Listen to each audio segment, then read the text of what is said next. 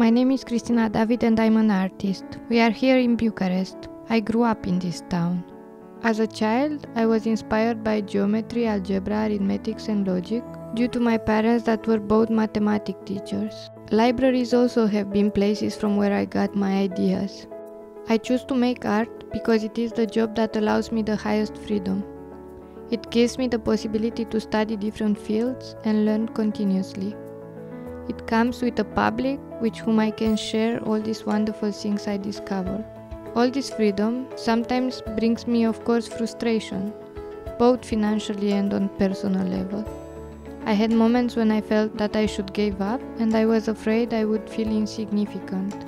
But on the contrary, the team from 18th Street made me feel important and remarkable as an artist. I see the richness that art brings to people. It makes us question, it makes us stronger, it forges bonds between us.